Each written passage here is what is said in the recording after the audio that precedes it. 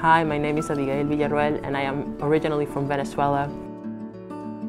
I graduated from ISL Qatar last year and I've been studying here since 2008. During my time at school, I was very interested in art. I was inspired by the way you can reach large audiences with visual pictures.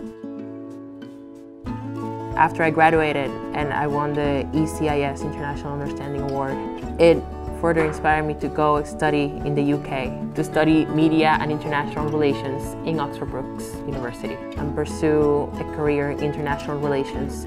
I've enjoyed my time in ISL Qatar a great deal. It's opened my mind to many things I wasn't aware of before, which is, I think, what school is supposed to do.